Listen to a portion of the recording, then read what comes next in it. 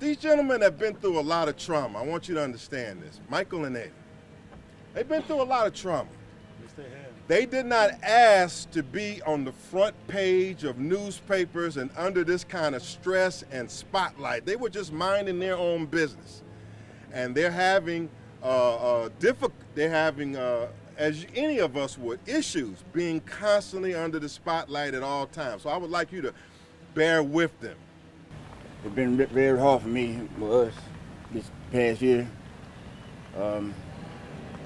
Just looking forward to justice tomorrow.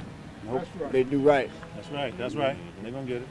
Hope for the best and prepare for the worst. Thank you.